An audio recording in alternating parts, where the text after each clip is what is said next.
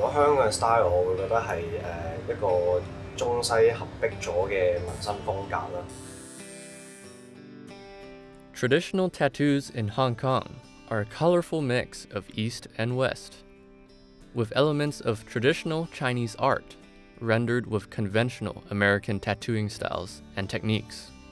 The city's burgeoning tattoo industry can be traced all the way back to the 1960s.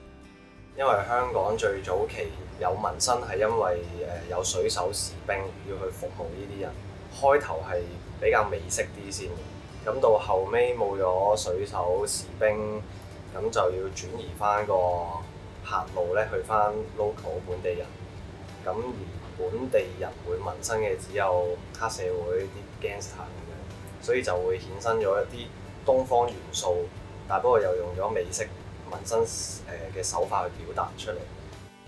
Marcus Yuen has been a tattooist for more than 11 years.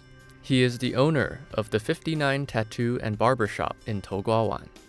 我諗80、90年代啦，係就係只會有黑社會或者一啲比較我哋叫做低下啲嘅階層咧，先會去做呢一樣嘢紋身。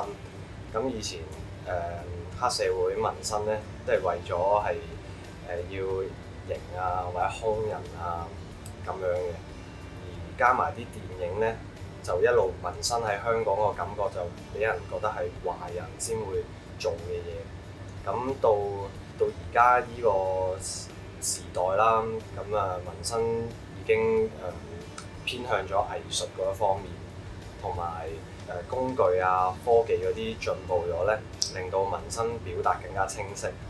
因為以前覺得啲紋身唔好睇咧，就係因為做工參差，而唔可以喺皮膚度留到一個好清晰嘅圖案，所以啲人就會比較抗拒，就會覺得污糟邋遢啦，紋咗上身。咁到而家改良晒咧，啲人就會向翻藝術角度去睇翻呢件事。香港紋身係一個歷史嘅東西咯，所以係唔應該只係負面咁去睇呢樣嘢，應該都要用翻欣賞藝術嘅角度啊，即係尊重翻本地嘅歷史去欣賞呢樣嘢。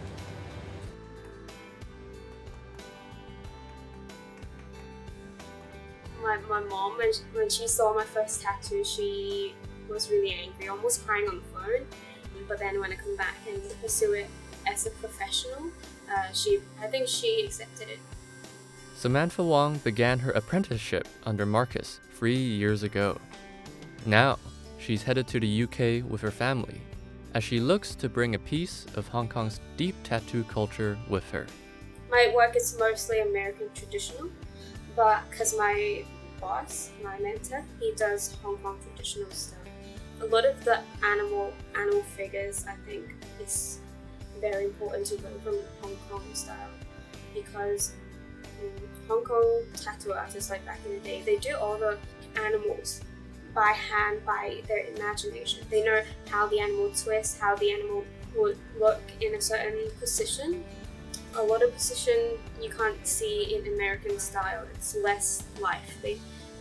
Like if you see an American panther, you can almost know what it's gonna look like.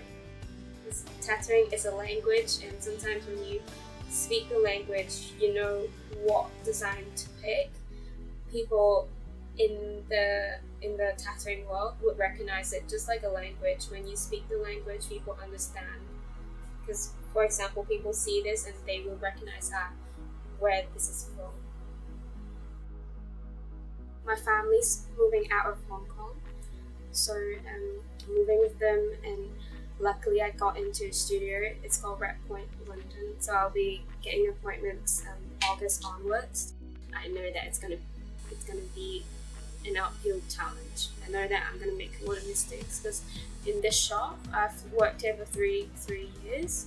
It's almost like a home to me. And the first person coming into the shop like in the morning, and the last person to leave. I almost live here. And this is a place I feel safe to make mistakes. And people wouldn't like be judging you, because this is a place to learn, to grow. But outside, I'm sure I'm gonna make mistakes, and I'm just gonna need to learn from a lot of mistakes to make, and I have to be okay with it. Are you excited? Excited, yeah.